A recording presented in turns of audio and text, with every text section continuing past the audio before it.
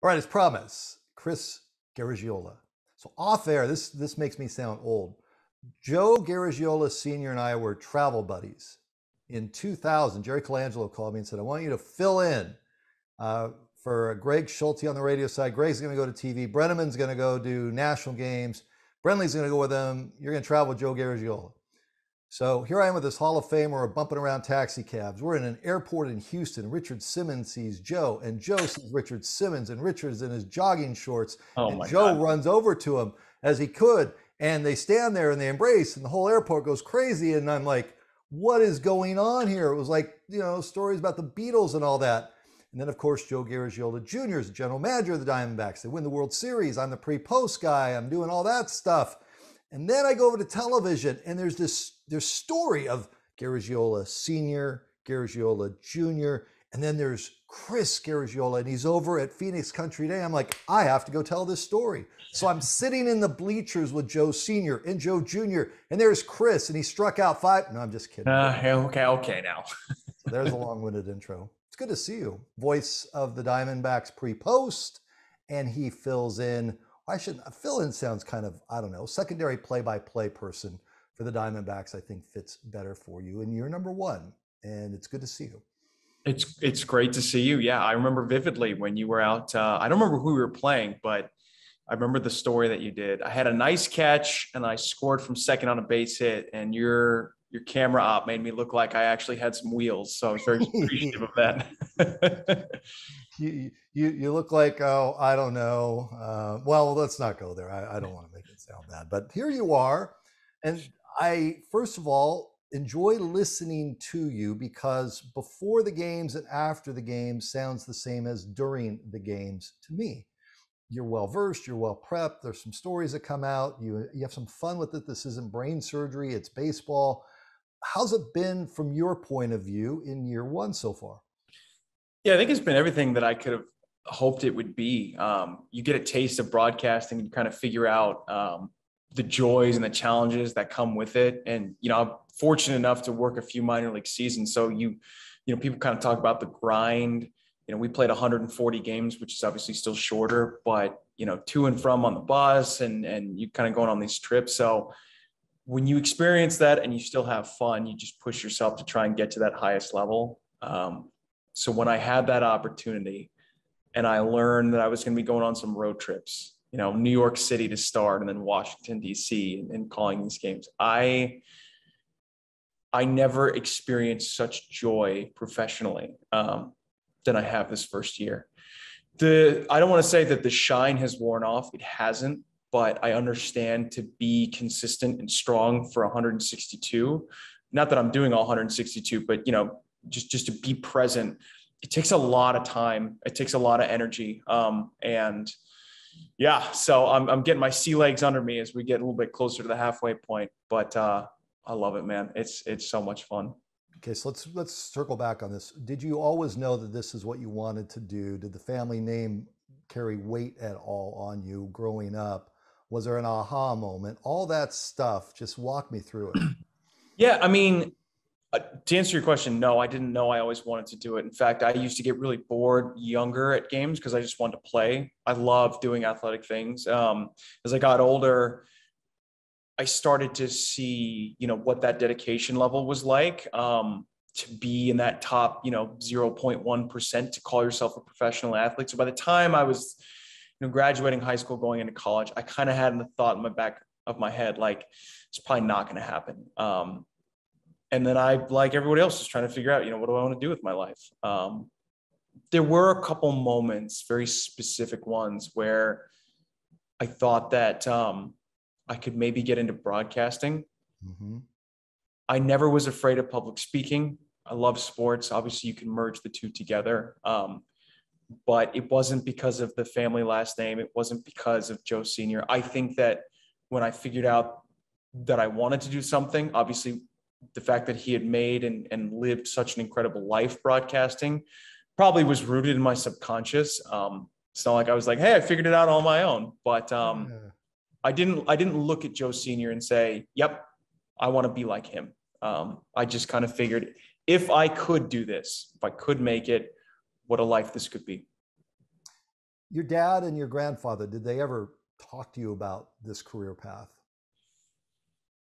I think my dad kind of talked to the different stages of my playing career and what I could aspire to be. So I remember, in the beginning, it was like, okay, well, if you do these things, maybe we can look at these kind of Division I schools. And I wasn't the best student, and I kind of lost focus and motivation. So then it was like, well, okay, maybe we'll look at some smaller schools, maybe take a gap year. Then it was like, well, like maybe you'll just be a pitcher instead of trying to hit because you're left-handed. And then it was like, well, maybe you can be a sidearm guy. It was like by the end of it was like, well, so I think as I kind of found my way, he tried to offer support, but he'd be the first person to tell you, I never pushed him to try and do or to be anything. He never pushed me into baseball. He never pushed me into going after sports. It was always just sort of a stand back and observe. And then when he finds a direction, try and help the best you can. When I got to town in '94, Jerry Colangelo had mentioned you get to know Joe Garagiola Jr. and then on the legal side and the attorney side, and it's just somebody to sit and visit with on the business end of baseball. And I'm curious if business of baseball ever got into your head, or business of sports may be the better side. Go down the agent path, go down the legal path. Honestly, I was never really interested in that sort of thing. There was I think at that time, frankly, the idea of all the work that goes into trying to be a very successful agent or to run a franchise, it just takes up all of your time. And while I'm very much, love baseball and kind of focused in on baseball, there are moments where I do like the escapability of sports. It's a really difficult balance. I don't know. I just think there was something inside of me that sort of knew that it wasn't for me. I didn't want to do it. I always kind of liked the stage. I don't want to say I like the spotlight because I don't even know if I enjoy it now. I think people enjoy doing things that they enjoy. It sounds redundant, but like I said, I liked kind of serving as an entertainer. I think I was a class clown. I think that's a fair description when I was younger. I was never afraid of public speaking. In college, I took courses that were geared towards language and spoken word and things like that. So I just early figured I like doing this. There are so many fallbacks in case it doesn't work out, jobs that might be considered more, I don't know, commonplace than just saying I'm a minor league broadcaster. So if it didn't work out, I was willing to try that a little bit older rather than saying, well, it's probably not going to happen, and then regretting that, for the rest of my life. If your classmates were a part of this, your classmates at Phoenix Country Day right now, would they say shocked that you'd be doing this? Or, oh, no, the guy was a goof. Guy had personality. Guy had fun. He grew up in a baseball. I mean, all that stuff. Yeah. What would your classmates be saying? Or what do your buddies say from high school? I think if I told them that I was like a team president or a GM, they would be like, I am shocked that they're letting this guy run those financials. This is not, no, I have friends from high school, and a lot of them say something on the lines of like, it's so awesome that you're doing this, but it's never, I never thought you would make it. It was just always like, even on those kind of darker days, early in the minors, it was like, just stick with it, one day you're going to get here. And I would, like Joe Sr., I'm kind of a self-deprecator. So it's like, oh, one day you'll be working this game. I was like, nah, it's probably not going to happen. And honestly, I was planning to going on to the minors again this season. It took a few years to get better.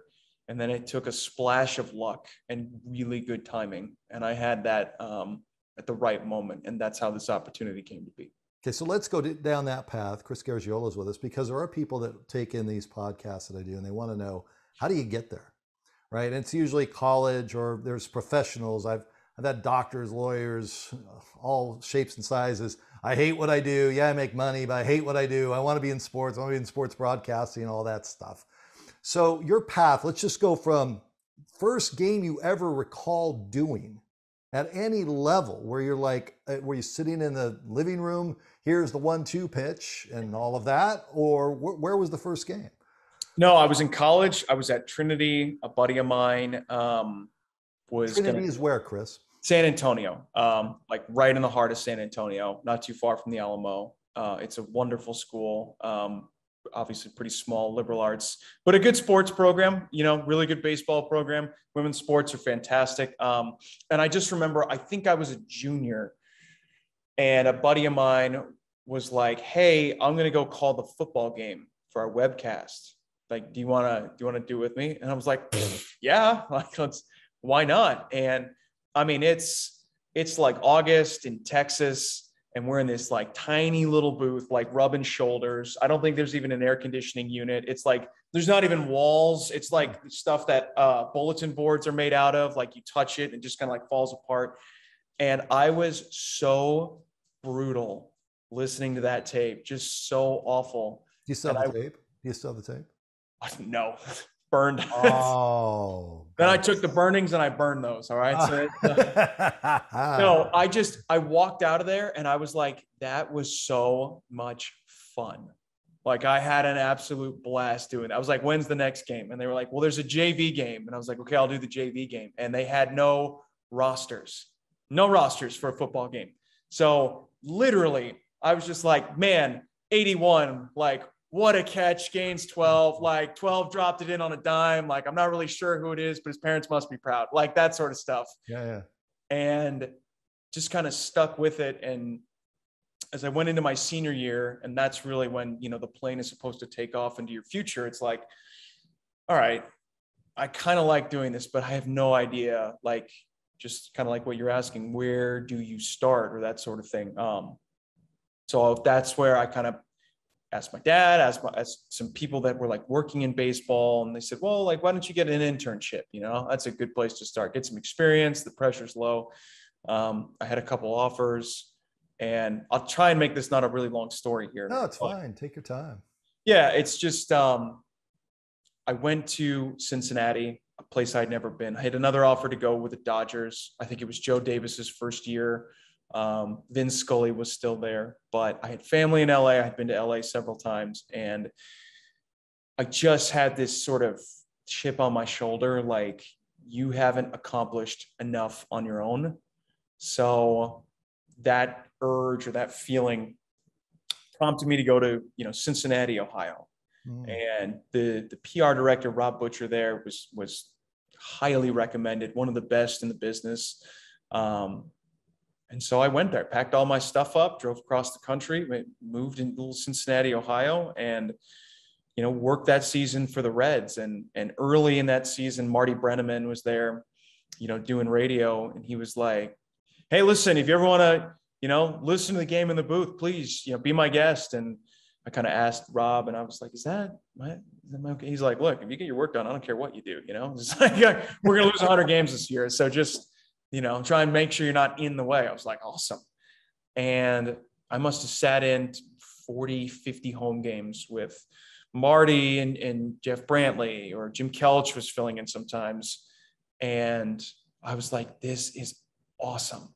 Like, there were maybe 5,000 people in the stands. I remember one game, Jake Arrieta no-hit the Reds in the largest margin of defeat in a no-hitter. We lost 16-0. Chris Bryant was 4 for 4. He missed out the cycle because he had too many doubles. And by the end of that year, I had asked a few people that I was working with, one of them who is now with the Dodgers, how do I get experience, right? It's like the thing that young people talk about all the time. Nobody hires me because I have no experience, but how do I get experience if you don't hire me? And that's when I learned that there are opportunities in the minor leagues where you can kind of do another internship, but there's some on-air radio experience. And so I sent out an email. Oh, go ahead. No, and you end up doing a bunch of things, I would imagine. So people think, yeah, they just show up and do games. No, you're doing like 5 jobs usually. No, I mean, in the beginning, I was lucky to be in a spot where we had enough of a sales team that I didn't have to also parlay that with sales. But there were other elements that were kind of sales-like. But it's a lot of volunteering. It's tarp poles, early and late. We were in one of the rainiest parts of the country in Pensacola, Florida. I had to put on the mascot suit a couple of times to film a couple of promotional events. I had to drop off our little game programs, and those boxes were really heavy, especially in August. And, Yeah. they would get delivered at like 3 p.m. in the afternoon. So you're just getting ready to do the game, doused in sweat. And it Who was the was, mascot? The Pensacola was the Wahoos, right? yeah, which is a fish, but our mascot was a sea creature named Kazoo. So you had to put on kazoo, I had to do that a couple times. Yeah. zip up, head on. It was more clips, I think, but it was like you got to step into the lower body, and then the head had like a strap.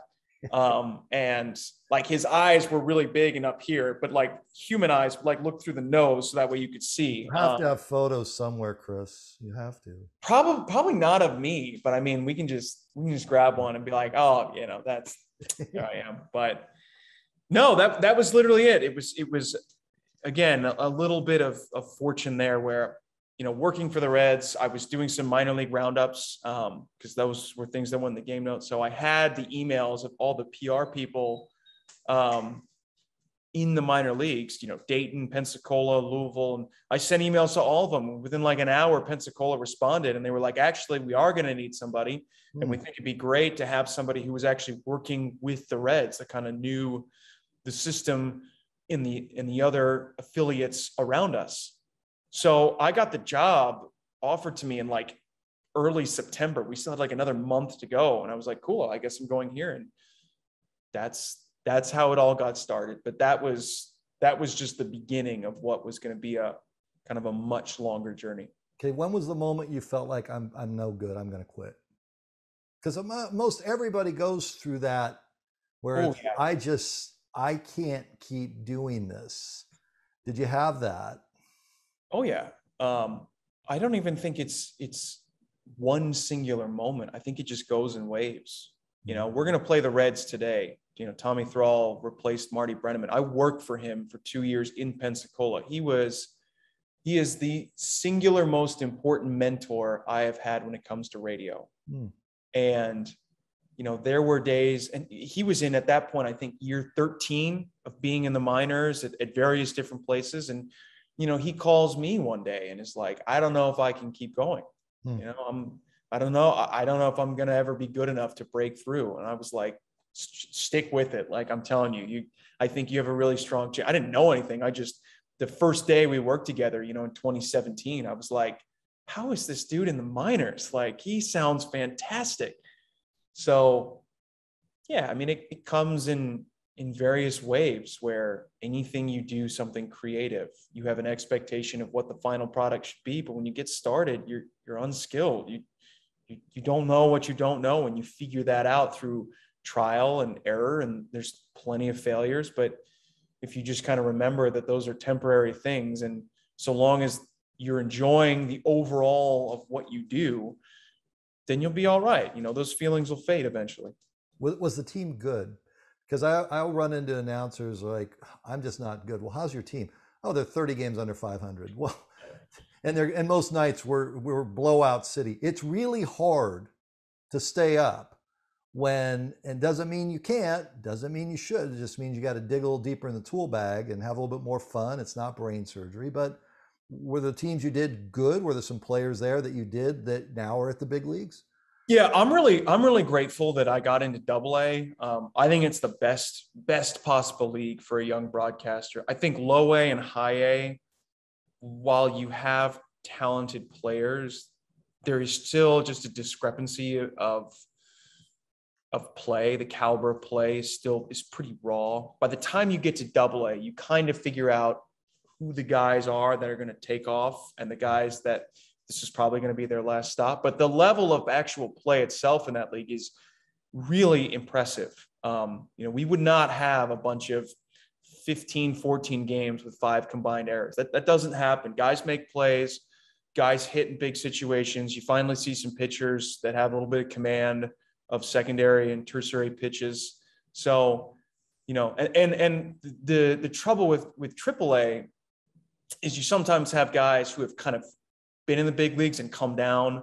They're not usually the friendliest of fellows to work with, because they don't think they should be there. And so it can be tense throughout the season. So I was very grateful to be in Double A. And to answer your question, we had good teams. Typically when the major league product is struggling, you're going to have some talented players in that minor league system. So, you got to think after the Reds' last playoff appearance, and I want to say 2012, might have been 2013. They really struggled, had losing records kind of from 2014 to 2019. And so you get high draft picks in that 15 draft, that 16 draft, that 17 draft. So I remember working for the Reds on draft night when they took Nick Senzel, the second overall pick. It was like a big deal. This is before I knew I was going to Pensacola. And then sure enough, second half, my first year with the Pensacola Blue Wahoos, we promote 3 guys. And 2 of them were Shed Long and the other was Senzel. And it was like, whoa, like big deal time, Tennessee Volunteer. And we made the playoffs that year, took down Jacksonville, but the Hurricane Irma kind of made us cancel our championship series. And then in 18, I believe we also made the playoffs that season, but came a little bit short against Milwaukee's Double A affiliate in Biloxi. So that certainly helped. But honestly, it's about having good people in terms of players and honestly having good coaches. And I had Pat Kelly my first year. And then I had Jody Davis my second year, and you couldn't ask for 2 finer baseball men. They were patient with me. I had a lot of questions about a lot of different things. That's the thing you learn pretty quickly. I thought I knew baseball because I just, as a little kid, was in the stands for a bunch of big league games, and I didn't know jack. So they taught me a lot, and they were additional paternal figures to have in the minors, which is a very, very cool thing. Okay, so the Diamondback gig, how did you get it? You alluded to it a little bit earlier, just, good fortune, whatever. How did that come to be? In 2019, my dad was talking about a guy that I think the title he used was like our director of broadcasting. And by the time I had been in the minors for a couple of years, I kind of figured out who the people are that were sort of the gatekeepers to opportunities. A lot of young kids, they'll be like, okay, I got to send my tape out to big league broadcasters. Because if they listen to it and they think I'm good, they're going to be like, I got to call my agent and tell them about, which is the exact opposite, I think, of what happens. You should only send your tape to, big league people if you actually just want it to be, knocked down and really get a grade on it, which is important. You should do that. But directors of broadcasting, people at agencies, those are the people that if you have some talent, they will, they'll remember you. And so Scott Geyer, I just remember I was like, look, can I just meet him and talk to him and kind of let him know that I'm on the radar? And he was like, yeah, sure, I'll ask. And so I think in the off season, like November, we just got coffee one time and had a great conversation. He's an outstanding person. And I asked him kind of at the end, look, throughout the year, can I just kind of send you some stuff and get some feedback? Because I was then, and I'm still now in the stage of my career where it's like, I think there's some good elements, but I also think that there's areas to improve. And if you keep improving, then, the sky's the limit. So he was like, yeah, no problem. And, various points in 2019, I sent him some tape. He gave me some great feedback. Obviously in 2020, the pandemic hits and the minor leagues is essentially shut down. So he checked in a couple of times just to see how I was doing. What did you do during 2020 during COVID to stay sharp? So you have to remember, it's February, we're kind of getting into March, and all of a sudden, the numbers in the US are going up. And it's like, okay, we're going to shut down spring training. But everyone kept just kind of pushing back, like when we would restart. So it's like, all right, we'll try and restart like end of March. And then we got there and it was like, well, like we're thinking mid-April.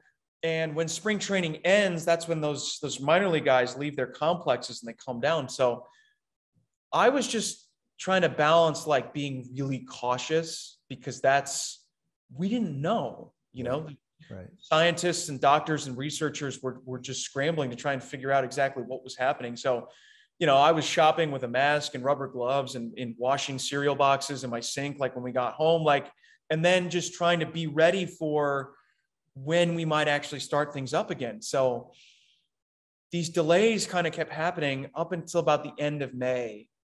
And then our owner, who was very transparent, was like, look, I think we're going to have word here pretty soon that they're just going to cancel the season.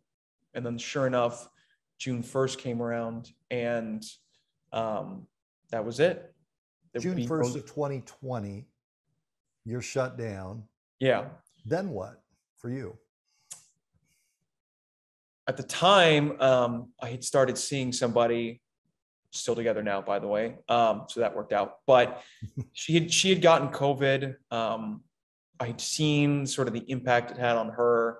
I was trying to figure out what jobs you could do, and a lot of them, just where we were living, was, you know, kind of service jobs. You want to be a barista at Starbucks or whatever. And I just didn't think that was the safest thing. So I had some money saved up, and honestly, I just hunkered down and lived as cheaply as possible.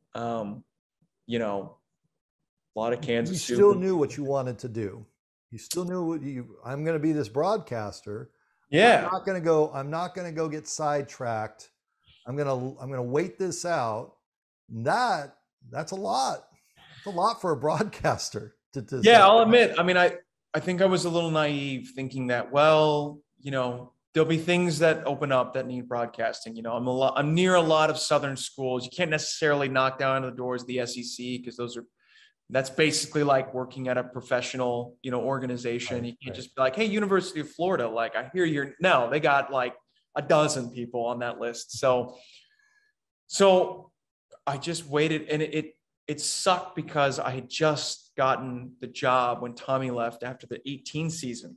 And it took me a couple months in 2019 to kind of find my voice as a lead. Yep. And I did not have a secondary guy the way that Tommy had. You know, the front office, our president, basically was like, yeah, I know that that's what Tommy did, but we're not going to do that. You know, we're going to kind of allocate those funds somewhere else. So I was like, okay, well.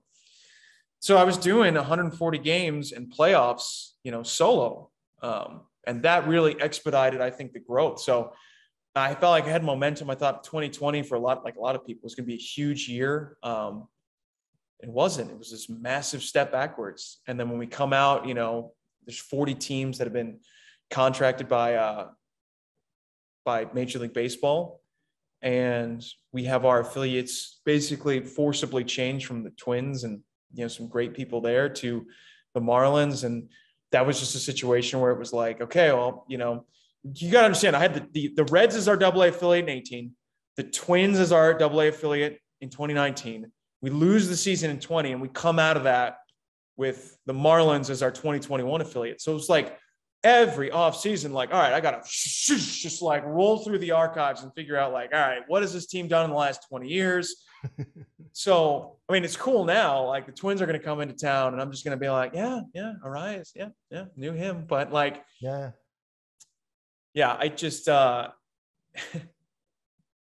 think you put it best. I wasn't distracted. I wasn't knocked off the course. I was very privileged, obviously. You know, if I needed help, you know, mom and dad, they were a call away. They weren't spoon feeding me by any stretch of the imagination, but they were.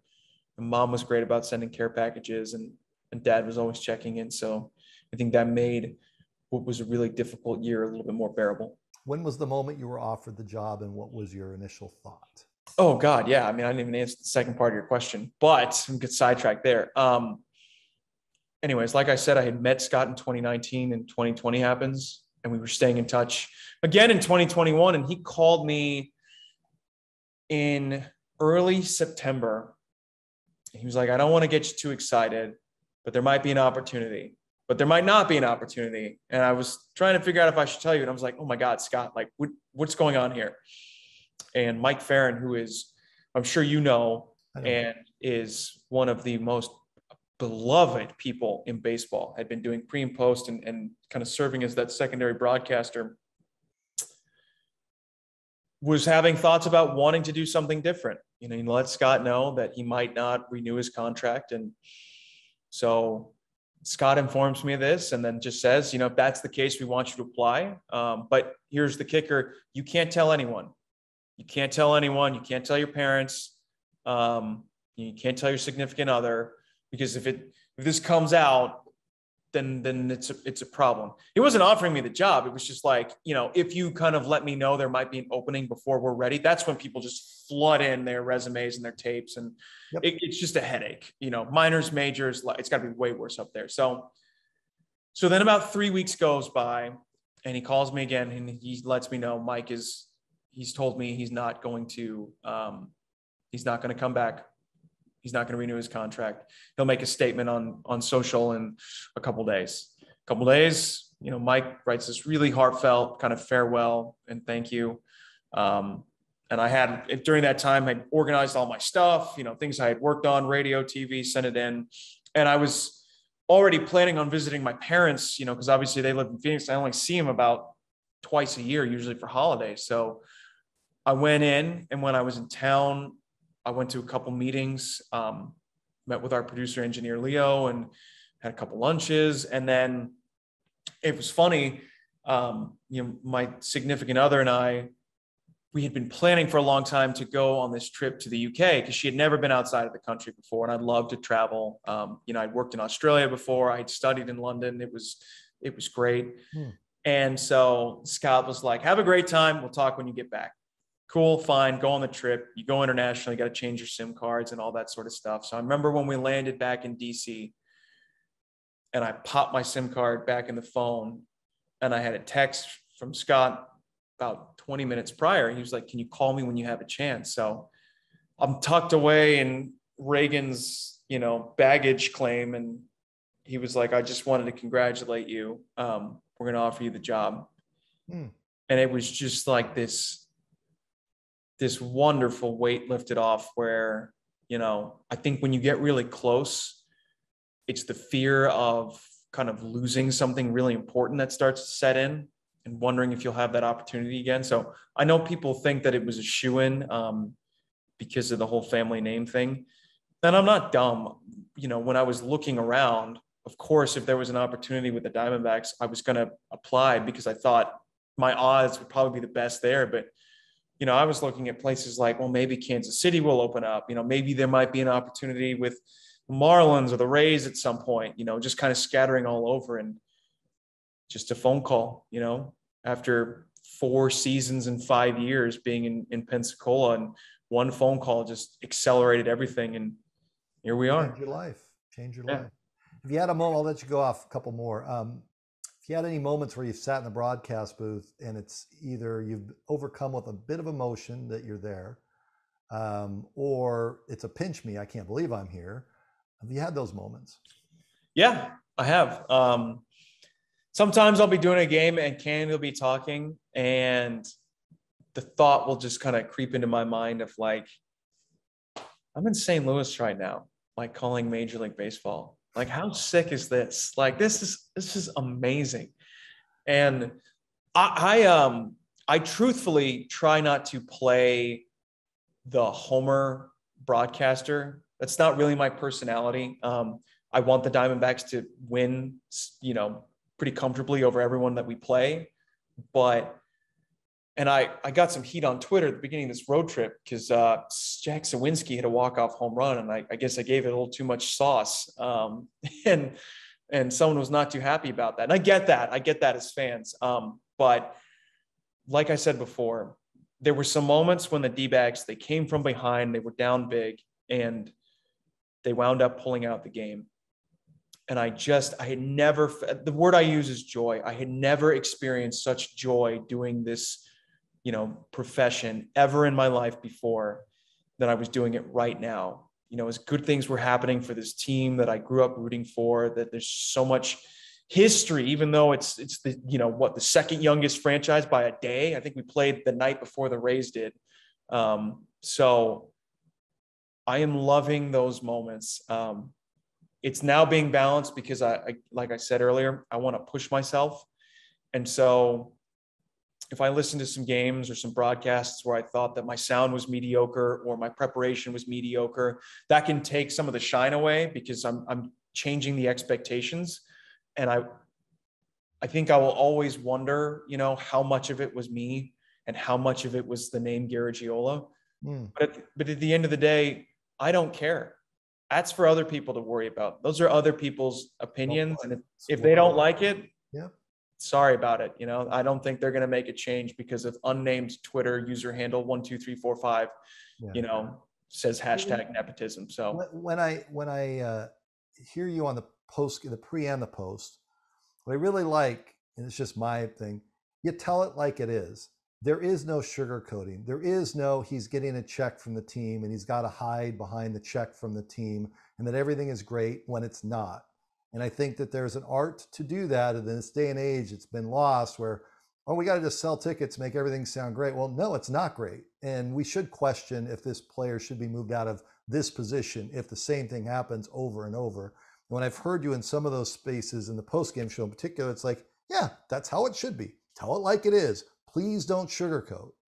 yeah, I think it's a few things. It's all about going into the season with the right expectations and then having those expectations sort of change after certain bookmark points of the year. When you get through the first month and how that plays out, you can sort of look back on what your thoughts were going into the year and say, okay, are we kind of on that path? Are we overperforming? Are we underperforming? Were the Reds going to be a bad team? Probably. Were they going to be 3-22 to begin the season? Probably not. You know what I mean? So I think that that's how much it can change. I try to avoid the overall analysis of players and player performances for a few reasons. I never played the game at the professional level. I never got drafted. I never got signed. So honestly, it takes some serious gall for me to sit up on my high horse and be like, how can you swing at that pitch? Maybe do it one time and then speak with some level of credibility. That's where I try and introduce others. But I think you just have to be honest at certain points when something is not going well. And if it's kind of consistent, acknowledge it. Acknowledge that it's there. Acknowledge that it's unfortunate. It sucks. It's not fun. Losing isn't fun. I'm sure it's not fun for the team or a particular player if that player is struggling. But then try and look at some circumstances that might help us understand how we are getting to this place. If frankly, again, you look at some of these teams with a shoestring budget and you're wondering, gosh, why are we having such a hard time, being competitive in the American League East? It's like, well, because here's historically how this goes. You kind of have to have some talent on that roster. And, with us, we have some bad moments. And frankly, I appreciate you saying those nice things, but Steve Berthume is a great colleague. And a couple of times early in the season, he kind of pulled me aside and said, look, we're 12 games in. We got 150 more of these to go. Maybe don't use words like panic. And I was like, yeah, that's probably fair. That might've been a slight overreaction to a couple of tough losses. It's a long season. There are things that, players can do that just make mistakes. We all make mistakes, right? We're all fans. There's some things that players and people do that aren't so acceptable. There's a blatant lack of effort or something that's disrespectful to a franchise.